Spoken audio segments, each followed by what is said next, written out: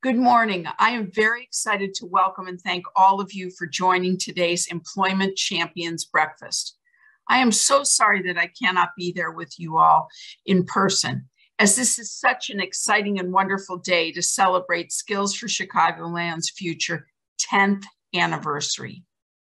It's especially poignant for me as I had the opportunity to be there from the very start in 2012 as the founding chair of Skills.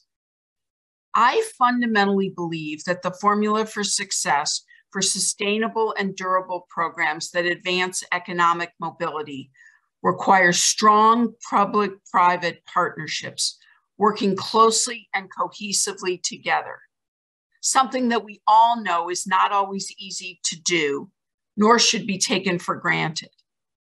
From the beginning, we worked very hard to create an organization that brought everyone together. We had the philanthropic community and government willing to help, but we knew we needed the private sector at the table from the start.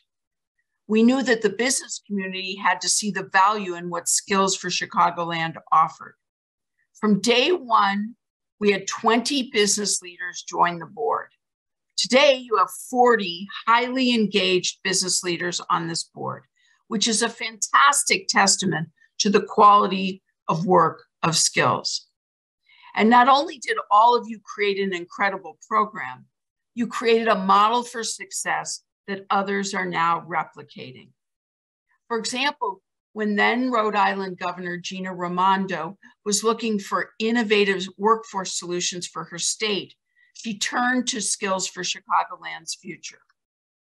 What is exciting is that Skills for Rhode Island's future became the first replication site and formed the basis for the national expansion plans you will hear more about today. As you all know, I left Chicago to serve as your Secretary of Commerce, but I also applied the lessons of Skills for Chicagoland to my work in government, creating the first ever skilled workforce program at the department. What's clear is that in these 10 years, you have all accomplished so much together, and I am so very proud of you for this tireless effort. I want to thank you from the bottom of my heart as you have helped make the lives of so many Chicagoans better. Happy 10th anniversary.